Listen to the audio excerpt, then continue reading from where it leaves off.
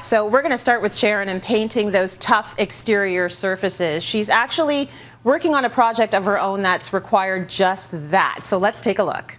Our big family pandemic project was building a gazebo in the backyard and staining the fence, and it really made it a much more enjoyable spot for all of us for the summer, the fall, and even in the winter.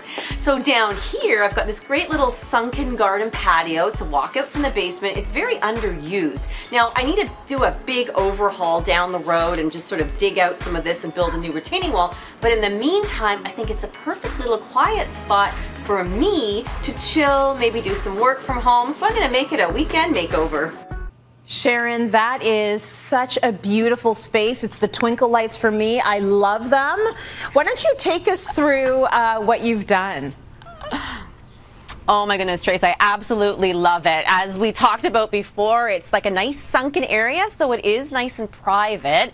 And really, I just feel like I found my new summer hideaway. So as far as what I've done, I have to say I started with a great trip to HomeSense and got some wonderful pieces. And you know, I think that rattan always brings a tropical feel to any space, inside and out. So this little sofa bench, it's so nice, and for a small space it's an open weave, so it's perfect for this little area. And then of course you need a little surface area, nice little table for your book or maybe your drink, which right now is water and a little bit later might be margaritas, but gotta have those surface, right? And so it looks like you stained the pressure treated wood around the flower beds, which makes such a difference.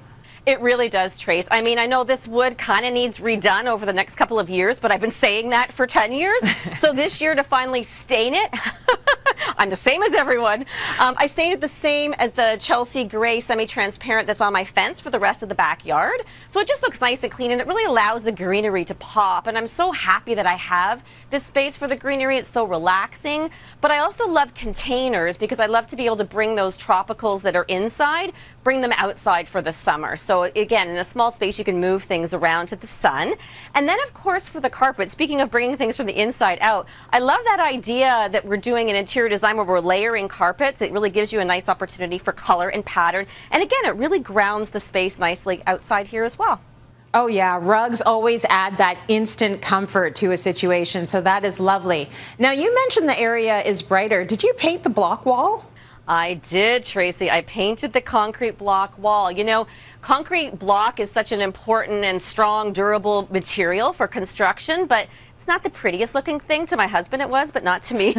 So it was just the perfect opportunity to give it a little refresh. So I painted it with Revere pewter. So it's a nice neutral gray that kind of blends in with my siding, so it also helps make the space feel more cohesive. I love Revere pewter. That's a favorite one for me. So it's a pretty rough surface, Sharon. I imagine that there were probably a few steps involved.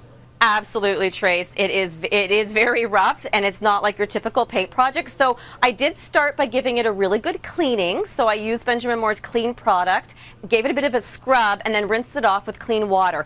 Then the really important thing is with porous materials like this, like brick and concrete, you have to let it dry for a good 2 days at least. So I get lots of sun down here. So 2 days was perfect. And then I used a thick block primer. So it's a block filler primer, and that is nice and thick and goopy, so it really worked on the concrete. Finished drying in like 2-3 hours, so I was able to put 2 coats of the top coat on right after that, and I used Regal Select Exterior High Build, so it's also a nice thick product, which is great for this surface, and it's also breathable, so it allows the moisture to sort of come out, all the vapor to come out, so it's a good option. I used flat because I just don't want my textured concrete wall to be shiny, so you want to think about the sheen for sure. Okay, Cher, what if you want to paint brick or stucco outside? Is it pretty much the same process?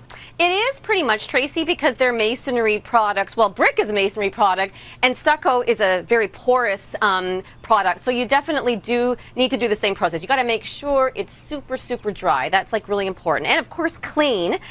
So with brick though, you don't need to use a heavy duty, like a thick block primer like I did for the concrete wall. You can get away with just using a regular Fresh Start primer, one of the Fresh Start all-purpose primers, if you need to use that for the brick. But it usually does help to sort of seal the brick before you put the paint on. And again, you can just use the same thick pile roller sleeve for sure, because there are grooves in brick, and then you can use Aura or Regal exterior. And I still use the same cleaning product for both of those. Stucco is pretty much the exact same thing. Want to make sure it's clean, do any repairs in advance, and then you can just go directly right onto that with 2 coats of probably a flat or maybe a low luster, but I probably wouldn't go too much shinier than that on these masonry products. You want to keep them nice and sort of feeling natural. It's like you always tell us, it's the cleaning, the prep, and then you get the good product. Like it's just the way it goes. So I absolutely love when our viewers reach out with their questions and then they follow through with the advice we give them. Makes us so happy. So last summer, Tanya reached out to Sharon looking for help with her exterior. In the end, she replaced her siding and painted the brick to match, stained the wooded deck, and painted the garage and front door black. It looks phenomenal. So thank you, Tanya, for sending us a photo of the completed project. I tell y'all all the time, if you do what we say on the show, send it to us, because we want to gas you up on the show. We want to like give you applause and say thank you. And a big thank you to Sharon for all of those tips. You're amazingly giving with your tips on camera and off.